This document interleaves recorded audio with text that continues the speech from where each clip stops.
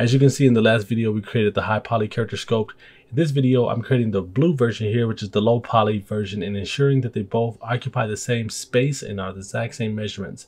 And the reason we do retopology is you can tell by the top left corner, this has a triangle count of 4 million, which is insane.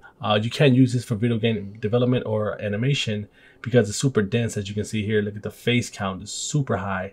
And what we're going to be doing is creating this low poly version here. You can see it looks the same, but it has a lot less tries and faces.